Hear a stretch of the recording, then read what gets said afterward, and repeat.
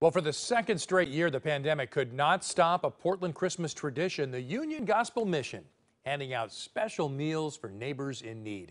Due to the pandemic, meals were prepared and picked up in to-go boxes. People are always really grateful. I think the holidays can be hard for a lot of people. For people that are experiencing homelessness, they're often separated from family. They aren't having what a lot of people have, with family and friends for the holidays. And so I think they're really grateful for a little bit of human connection, just something a little special today. Yeah, the Union Gospel Mission prepared 300 meals to hand out today. We'll have a